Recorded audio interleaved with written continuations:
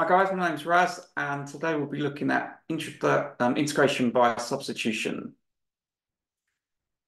So you can see here we have an integral 2x over the square root of x squared plus 1. And if you've seen my previous video on integration by recognition, you'll be able to see that we can almost recognize, but we can't because of the square root sign getting in the way. So in this case, we would substitute. And we would make the substitution of u equals x squared plus 1. Yeah, so notice that 2x is the derivative of x squared plus 1. We make the substitution u equals x squared plus 1. So let's give that a go. So if we let u equal x squared plus 1,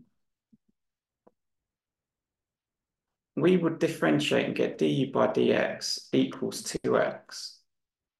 Now, the du by dx will follow the usual rules of multiplication, so we can make dx the subject. Dx will equal to du over 2x.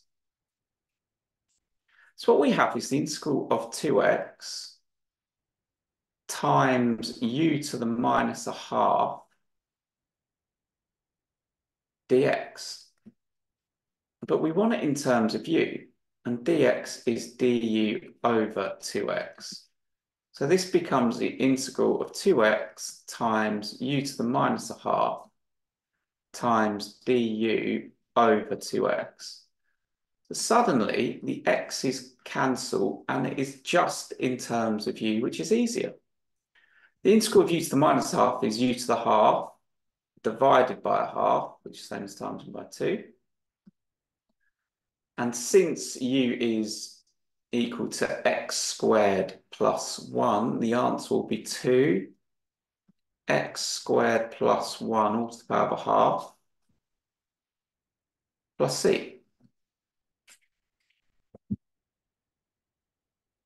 Yep, so the key thing is, once we've made the substitution, we need to differentiate the variable, in this case u, so we get du by dx, and rearrange it to make dx the subject so we can substitute back in.